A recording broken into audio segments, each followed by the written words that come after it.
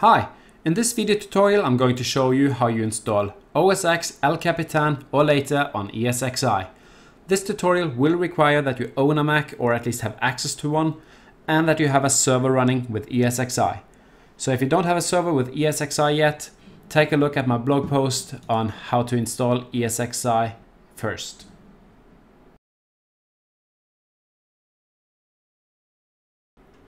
ESXi does not officially support virtualizing OS X. Fortunately, it's quite easy to get around this limitation. The first thing we have to do is to enable SSH. So go to Configuration, Security Profile, Properties, SSH, Options, and make sure that the startup policy is set to either start and stop with the host or start and stop manually, and click Start. This should start the SSH service, so now we can click OK, and we are done with configuring ESXi. The next thing we have to do is to go to insanelymac.com. I will put the link in the description below, so you won't have any problem finding these files.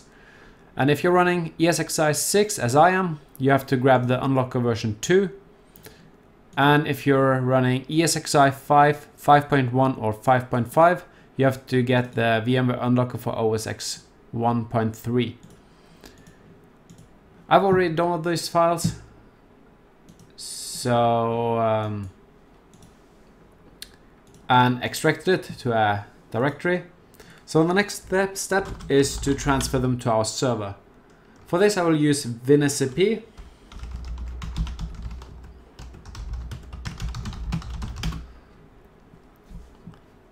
And once connected, we have to navigate to VMFS, Volumes, select a data store, doesn't matter which one. I would select data store 1. Then I have created a directory which is called Tools, and I just drag and drop the folder in there. Now that the files are stored on our ESXi data store, we can open PuTTY.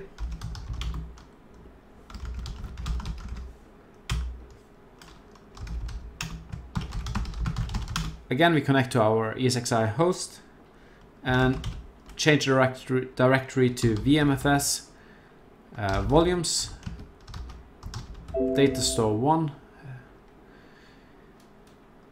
Tools, Unlocker 208. Here we have a lot of different scripts that are for all different kind of purposes. So the unlocker works for Fusion and Player and Workstation. So it's not only made for ESXi. So we won't need all these scripts. So we will only focus on ESXi-install and uninstall for now. In order to install the script, you should make the script executable. That's easily done by cmod plus x ESXi install.sh. And I also recommend to do the same thing with the uninstall script, just in case. Now you can see that they have changed color, so you know they are executable. And the next thing you have to do is to type /ESXi install.sh. This will install the unlock functionality. I won't do this on my host because I've already done so.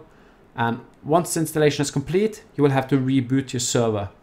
You will be prompted about this, so from here there shouldn't be any issues.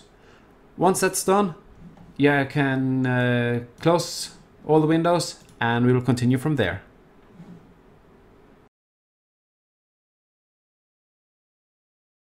In this step, I'm going to show you how to create a bootable disk image from the latest version of OS X. Because I'm going to download all the required files from the App Store, you will need to have access to a Mac in order to proceed with this step. The first thing you have to do is to open the App Store, click on the ESXi Capitan link or search for OS X, and download the required files. If you already are running ESXi Capitan, you will get prompted if you're really sure to continue.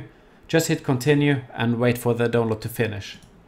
I've already downloaded all the required files, so once the download is complete, open the Finder, go to Applications, and you will have the Install ESXi Capitan installer.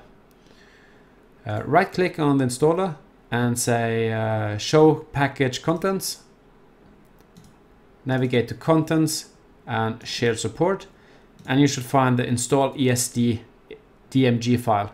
This actually contains all we need in order to create our bootable ISO file. So the easiest way of doing it is copying this file to the desktop, click Paste, and I've done that as well, so I have the file right here. And the next step is to open the terminal and run 3 commands. In order to get the commands, I suggest you go to my blog, and under the Prepare the Installation disk, you'll find 3 commands. Go back to the terminal and say cd desktop,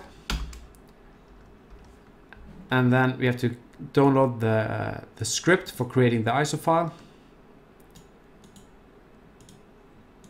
The only thing this script will do is just to convert the DMG file to a bootable ISO file. So you click Paste. If you want to take a look at the script, just copy the HTTP address in your browser and you can see the script before running it.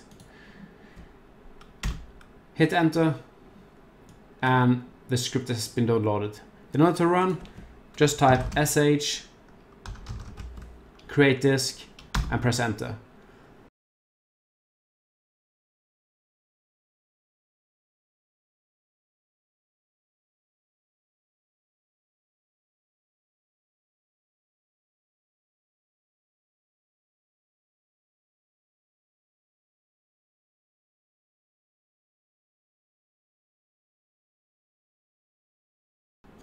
Now that the script has finished, you'll notice that you have the lcapitan.iso file on your desktop.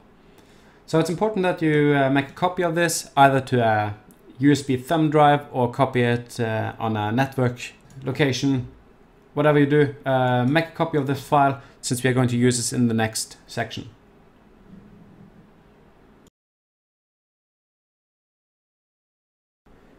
Before creating the virtual machine, we need to upload the ISO file we just made to our ESXi host. The way you do it is to go to Configuration, Storage, right click the data store where you normally store your ISO files, say Browse Data Store. I have a folder here that says ISO, and I've already uploaded the lcapitan.iso file we just made. So let's start by creating the virtual machine. Right click on your server and say create a new virtual machine. Configuration should be typical. Give it a name, OSX demo. Select the data store where you want to save the virtual machine. When asked for the guest operating system, say other, and it should automatically switch to Apple Mac OS X 10.10, which is the one we are going to use. Click Next. The network can be as default settings. When creating a virtual machine, especially for testing, I normally recommend to do a thin provisioning so we don't use up a lot of space. Say 80 gigabytes for example. Next. And before completion, we want to change or make changes to the virtual machine. I normally always start with removing the floppy drives and other unnecessary hardware. In this case, we will need the CD, DVD, ROM in order to install. So click the data store ISO file, checkbox, click Browse, and navigate to your data store where you have your ISO located. Select the lcapitan ISO. Remember to check the connected power on. I always forget that one. You can add more memory to it, but the default settings are mostly okay. Click Finish. Now right click on the virtual machine and open the console and press start.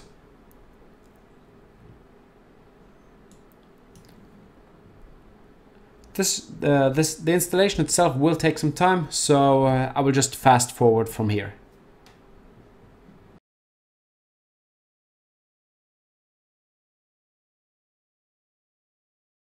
When presented with the ESXi installation wizard, you will need to go to the disk utility before installation, select your hard drive, there it is, and erase it. This way it will get the correct formatting which ESXi requires prior to installation. Now it's done. Close the window, click continue, accept the agreement. Now you can select the hard drive, continue, and from here it will take about 20 minutes in order to complete.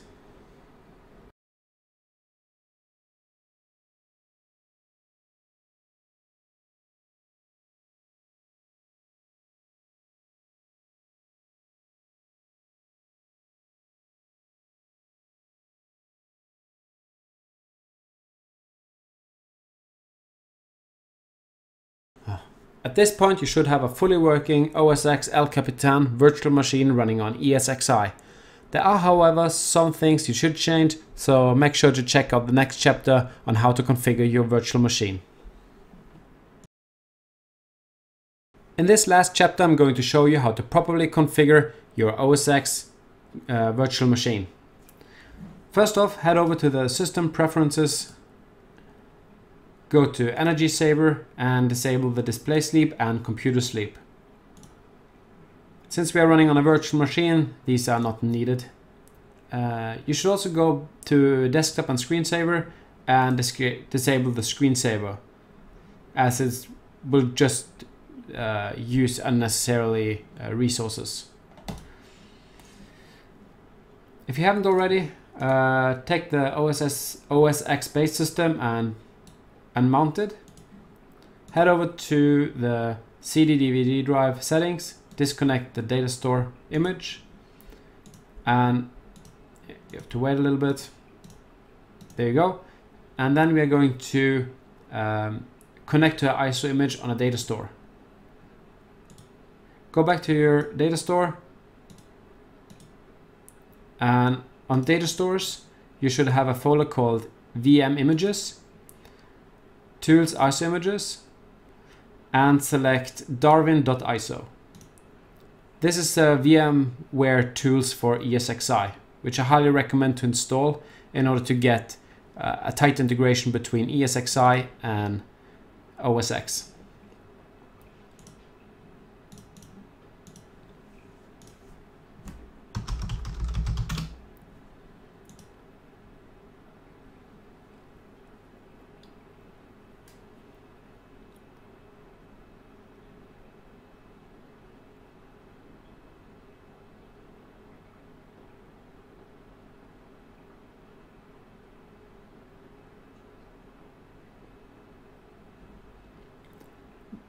Once VMware Tools has been installed, it will require you to restart the machine.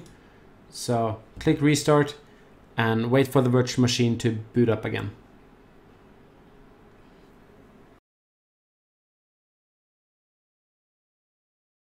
Once the virtual machine has restarted, we can unmount the VMware Tools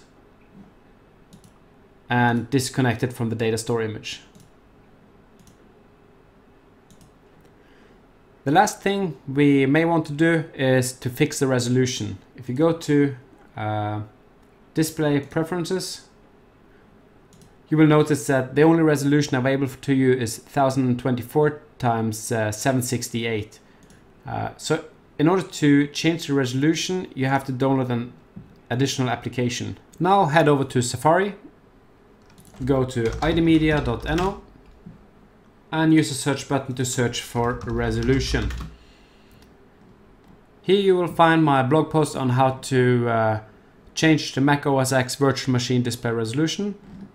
Click it and download the VMware resolution set. Once the download is complete, open the extracted folder, and from here you have to open a terminal window. The first thing you have to do is to become root, so type sudo su, and if you're prompted for a password, enter your password. Next up, I have to change to this directory, so change directory to downloads / VMware fix resolution. There you go. The next step is to make the script executable by cmod plus x VMware resolution set. And now we can change the resolution to anything we want. So type / VMware resolution set 9020 space 1080. And this will set a full HD resolution. As you can see, the display resolution changes immediately, but because of ESXi, the resolution we requested was full HD, but only a lower resolution was actually set.